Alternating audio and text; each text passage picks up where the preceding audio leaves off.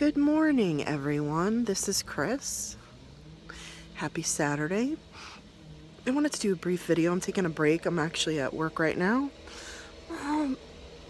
I took a break for a few minutes to have a coffee.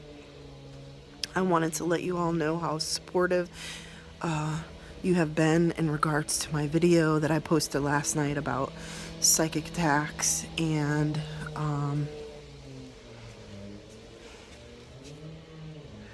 sorry, I had to shut the door. About psychic attacks and what happened to me in my experience.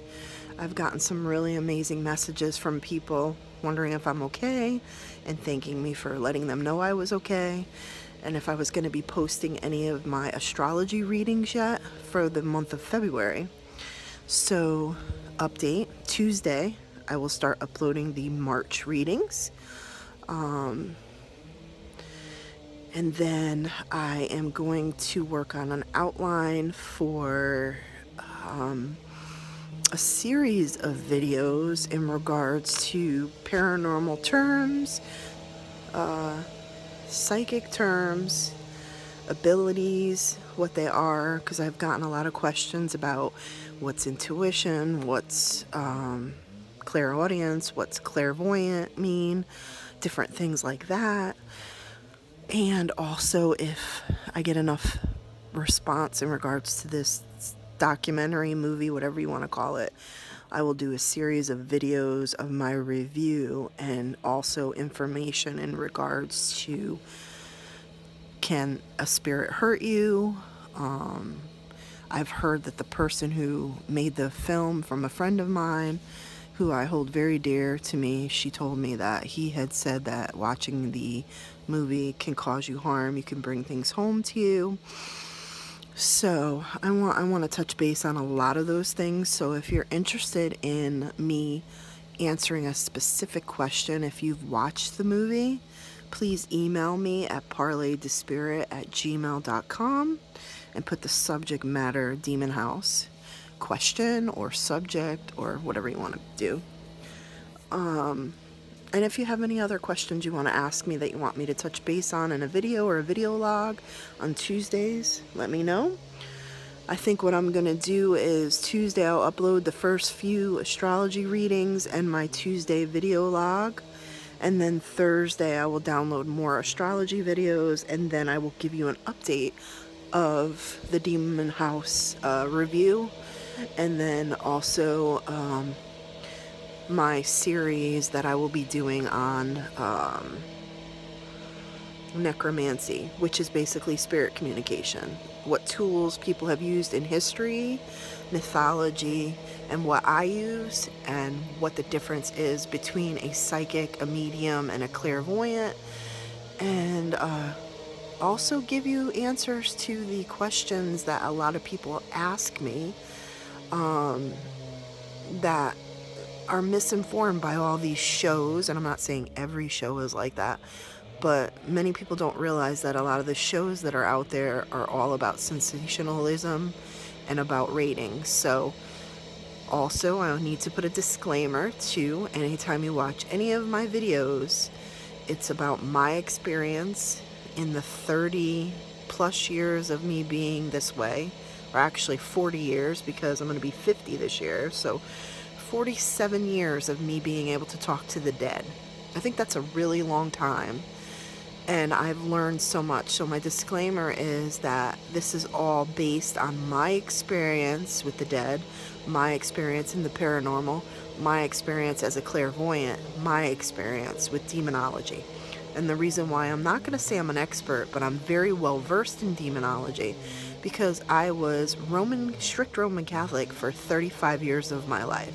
So I'm very well versed in the Bible, very well versed in the church.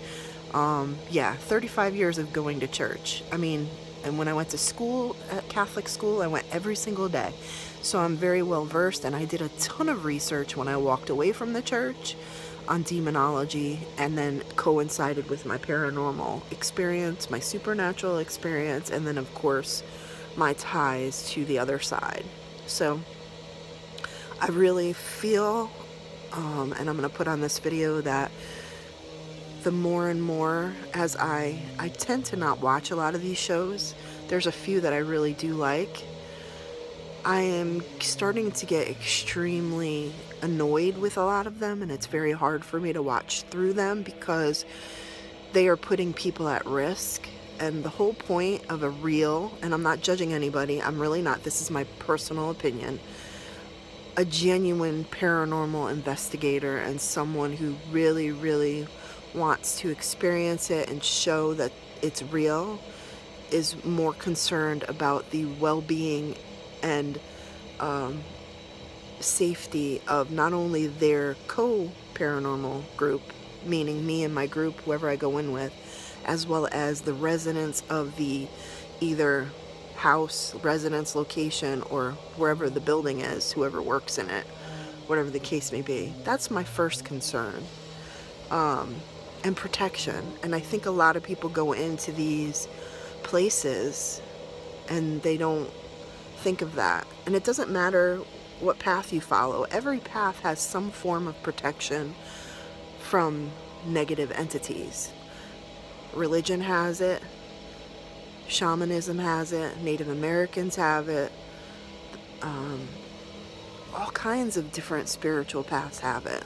If you look back in history, especially shamanism, Native Americans, who I have my ancestry in, we had huge amounts of different protection, but also too, the Native Americans embraced spirits from the other side, and we never pissed them off, and we honored them. So I feel like a lot of these people go into these situations and piss off a negative entity, and so the negative entity was someone who was negative in life and now is negative in death. So and the only way that negative entities can survive is by feeding off of negative people's energy.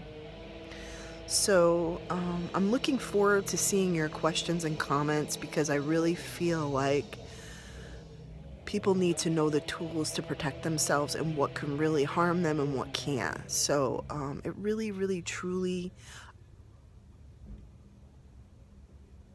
I thought I heard somebody talking. I really feel like I wish, personally, I had enough money to do a show where it was me and just someone that I trusted with a camera to go to places that these shows have gone to that have left people with no help. Meaning, they went in, they videoed, they captured what they captured, put it on film, told them what they needed to do, and then left and never checked on them, never helped the people, and the people have more activity now or had to move out of the house or whatever the case may be. I feel like, also too, I feel like there should be something out there that shows people what's real and what's not.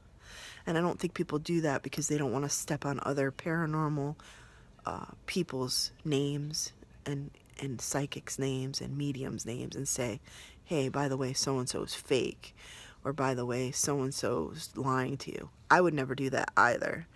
However, from my experience and what I'm seeing, I will never say a name of a person or what I feel is real or not, but I'm not going to lie to anyone out there about what's real and what's not real, in my opinion and with my half of my life or more experience. So I look forward to all your comments. I feel like crap today. My allergies are really, really bad. I'm leaving here in a little while and I'm going to the grocery store, and then I'm going home to make some French onion soup for me, and then I'm going to feed the puppies, and then I have to clean a fish tank, and then I have to do some laundry, and we're supposed to get a really bad storm today, so my anxiety is a little high. For those of you who know me know I have PTSD and weather phobia, and the PTSD is triggered from water and flooding, and so when storms like this are getting ready to come, I get very high anxiety, and it's something that I have to work on all the time, just like some of the people that I've met on here that have anxiety, who understand and have PTSD. There's no rhyme or reason to what your triggers are. To other people, they don't quite understand, and a lot of us, I'd say 90% of the people I've met that have PTSD and anxiety like I do, are overweight. It's because it messes with your adrenal gland, it messes with your thyroid, it messes with your metabolism. So you fat shamers out there, shame on you, because you don't know that person's life, why they're overweight. So I just wanted to put that out there. You could tell my rosacea is really bad. That's usually the first thing that goes when I get like this. And I've barely been eating lately, which is not good. I actually bought myself a cooler that's 3-tier. I'm sorry. Is it a cooler? Is it called a cooler? A thermos, I'm sorry. A three-tier thermos.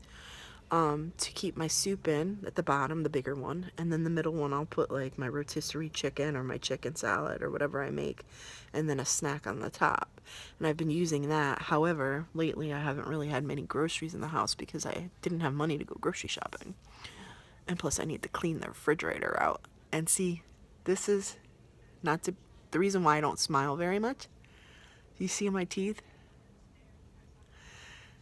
This is from 25 plus years being on asthma medication when I was younger, and steroids, specifically prednisone, and they found out that 2 of the medicines for the asthma cause bone loss, and so now I have osteo in my jaw, and I smoked.